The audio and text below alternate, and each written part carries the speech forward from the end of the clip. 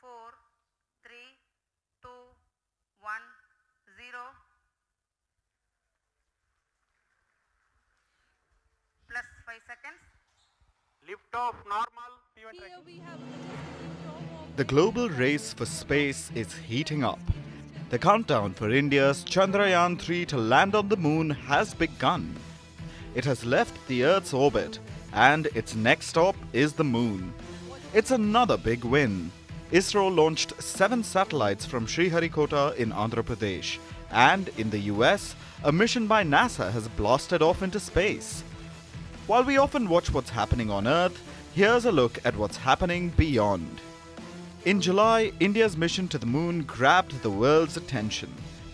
Chandrayaan 3 successfully lifted off from Andhra Pradesh, and thousands gathered to witness its historic launch. The mission is now inching closer towards the moon. It has successfully completed orbiting the Earth, and it's just hours away from entering the moon's orbit. ISRO hopes to land the mission on the moon as early as 23rd August. And if all goes well, India will become the 4th country in the world to achieve a soft landing on the moon. Only 3 countries have managed to do so. Chandrayaan 3 will then explore the moon's south pole, making India the first country in history to reach there.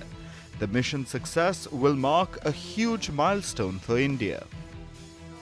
Days after Chandrayaan 3 was launched, ISRO added another feather to its cap. Its PSLV C-56 rocket blasted off into space from the Satish Dhawan Space Center.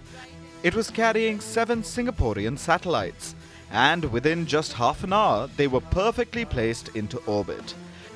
One of the most important satellites on board the rocket was the DSSAR. Here's a look at the satellites launched. This launch has boosted India and Singapore's space partnership. Singapore, though, is not the only country that India has launched satellites for. ISRO has launched a whopping 431 foreign satellites for over 30 countries. India's $8 billion space economy is clearly booming. And with 4 more missions lined up for this year, India is on track to become a space superpower. Coming to the final big development, NASA's latest mission lit up the night sky as it lifted off from Virginia. It's set to deliver science, snacks and supplies to the International Space Station. This mission was carried out for NASA by the leading defense company Northrop Grumman. Its Antares rocket launched into space with a spacecraft called Cygnus. It's carrying over 3,700 kgs of supplies. From medical studies to a new water dispenser to artwork by students, here's a look at its contents. This is the company's 19th cargo mission to the ISS. Now, what is the International Space Station? Home to astronauts and cosmonauts for over 2 decades. The ISS is a massive spacecraft orbiting the Earth. It's as big as 2 Boeing 747s and weighs over 400,000 kilograms. In this space laboratory, astronauts conduct scientific experiments and make groundbreaking contributions to tech and medicine. It also has a gym where astronauts work out for at least 2 hours a day. That's all for the news from out there.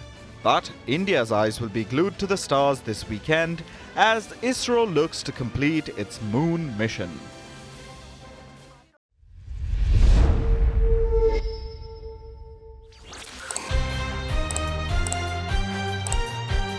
I think we can all agree that freedom of expression is not limitless. Your words have consequences, your actions have fallouts. So the line must be drawn somewhere. The only question is where. So there are upgrades across the board. All 3 defense services are getting bigger and more lethal weapons. And this is the need of the hour. China's build-up on the border remains a concern, 38 months and counting. India needs better weapons to secure its front lines.